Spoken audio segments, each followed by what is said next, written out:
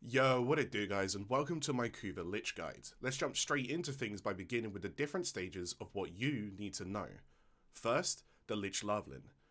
Doing any mission with level 20 or higher greeny enemies will spawn a Lich Larvling within them. This usually requires you to kill a few enemies before the Larvling will appear, however.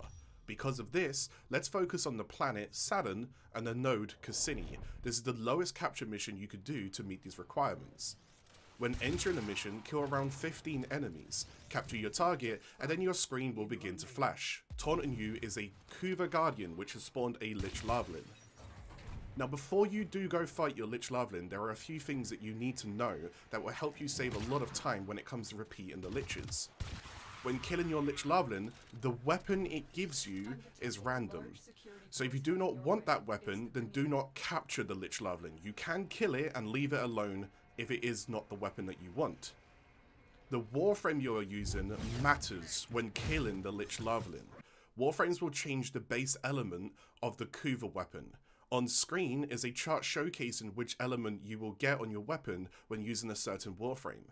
Please keep in mind this could change in the future, but pause the video for now and read what you need to. Due to the meta within Warframe, I encourage you to stick to Warframes that give you either Toxin or Heat as your elemental for your KUVA weapons. Now that you are aware of this, kill and capture your Lich Larvling. You will witness them exploding and tearing apart in the air. They will now become your Lich once you complete or leave the mission. Second, the KUVA Lich menu and the Parazon. Now that you are back inside your orbiter, a Lich will begin talking to you. Let's access our new Lich by opening up our menu and clicking on the Lich icon in the bottom right. From here, we can now see our Lich. Here's a quick breakdown of what you need to know on this screen. The Lich's name can be found right here. This is randomly generated and some names can actually be hilarious. Underneath the name of the Lich are the abilities the Lich will use in combat. Again, depending on what Warframe you used to kill the Lich earlier, will determine the ability set shared amongst several Warframes within this genre. Have a read through the Lich's abilities so you know what you are facing.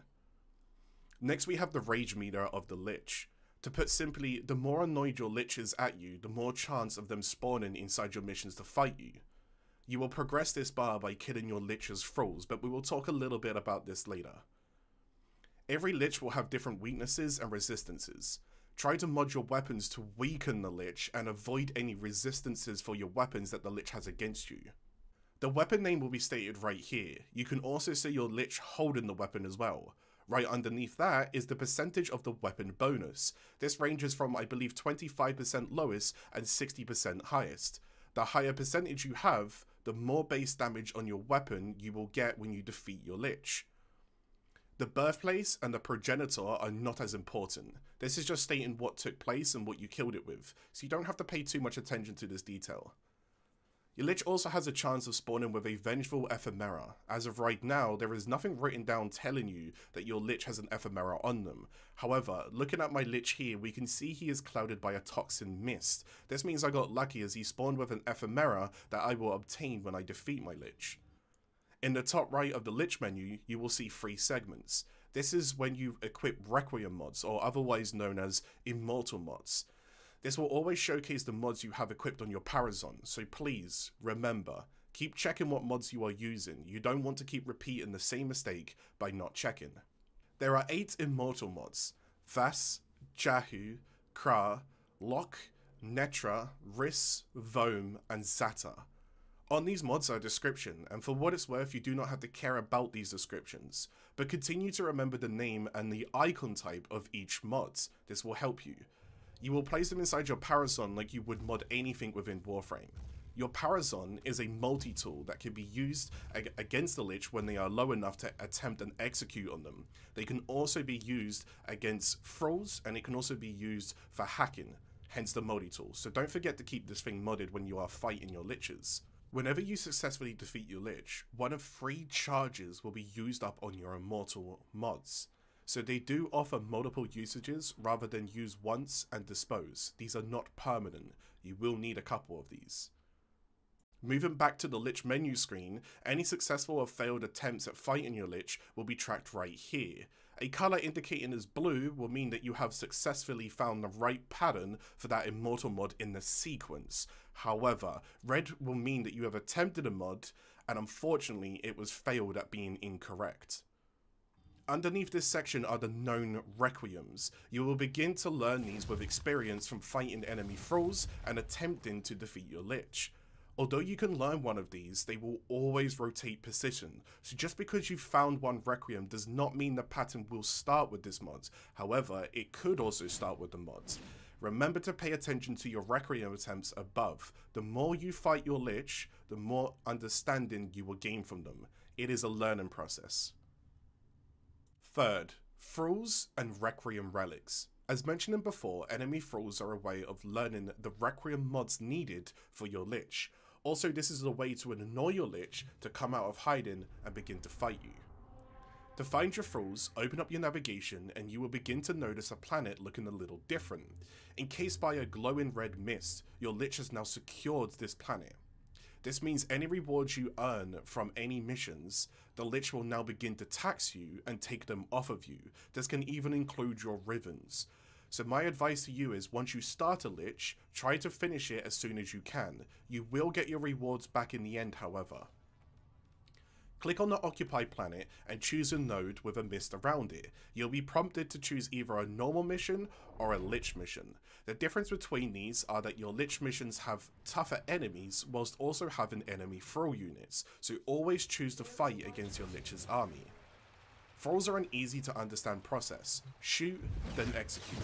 Whether you or a teammate execute a Thrall, all of you will gain Murmur progress. This is a bar that will gradually build up to reveal one of your known Requiems to use against your Lich. With every Thrall execute, you are annoying your Lich. Now remember, if you queue up your Lich mission with a team, then only the person whose Thralls belong to that Lich will get the rage meter built up.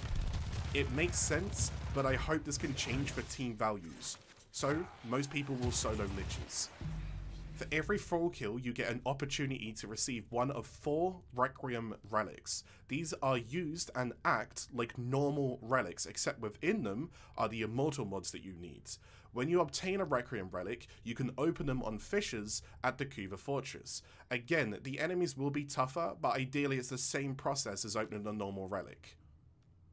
We are beyond halfway through this guide, but here's some advice. I encourage you to work on getting your Immortal Mods first. You can also earn a Requiem Relic from completing KUVA Siphon and KUVA Flood missions, so do a couple of these first for the relics, then get yourself a couple of Immortal Mods or at least one of every mod before you jump into anything Lich related. This will help speed up the process.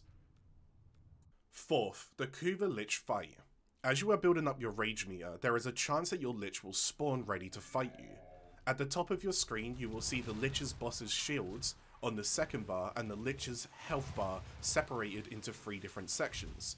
Take down the shield by damaging the Lich with weapons or Warframe abilities, then proceed to take down one of his 3 health bars in the usual fashion. When you deal enough damage to his health bar, he will stumble to the ground and slowly recover his health back. It's in this time that you want to walk up to your Lich and attempt an execute by performing a Parazon finisher. This is where you will find out if those Immortal Mods you have are in the correct order. Even if you do not know any of the pattern, you should always attempt an execute. This is a process of elimination. The odds of you getting all of this right on your first attempt is a 1 in 336 chance. This is what I mean by a learning pattern. The more you fight your Lich, the more you will understand how to defeat them. If you attempt an execute and your Requiem is correct, you will proceed to take down the part of his health bar, repeating this process for each correct execute until you've finally figured out the pattern needed to successfully defeat your Lich. If you guess your attempt wrong, your Lich will leave the mission, going away and leveling up. The first time you fight your Lich, they will be level 1. They can scale up to level 5, getting much harder to fight. The enemies will also scale with the Lich's level 2.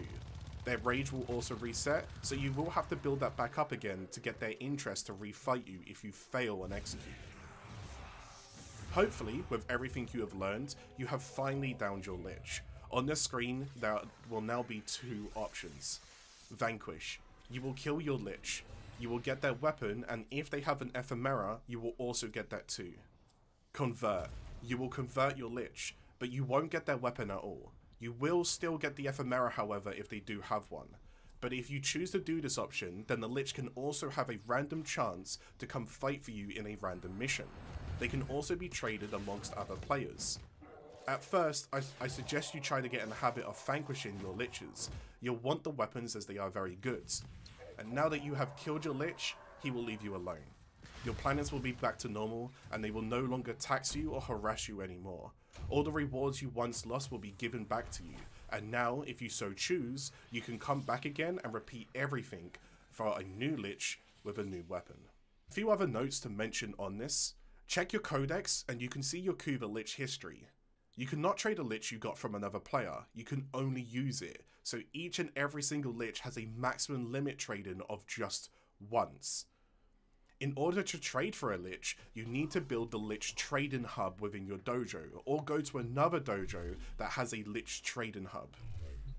If you get the same Lich weapon, you can also Valence transfer it. This means that you can combine the same KUVA weapon together to get a bigger elemental percentage to end up with. You can also swap elementals and convert a percentage of it over as well. This is mostly for min-maxing your weapon efficiency, however. Liches are still new to the game, so the odds are they may see some future changes. However, I hope this guide has helped you. I try to keep this guide as short and as sweet as possible, so I hope I cleared up the basics for you guys to understand and just jump straight in towards doing Lich hunts. If I did miss anything, or if you have any questions, or even if I overlooked something, then please leave a comment below and we'll try to help guide you along. A friendly reminder that if you enjoyed watching or learning, then please leave a like, or even subscribe to the channel. And you can also catch me live on twitch.tv/NoSympathy, where I play Warframe and Variety from time to time. Until the next video, I hope you guys have a good one. Thank you so much for watching and good luck with your green KUVA Liches.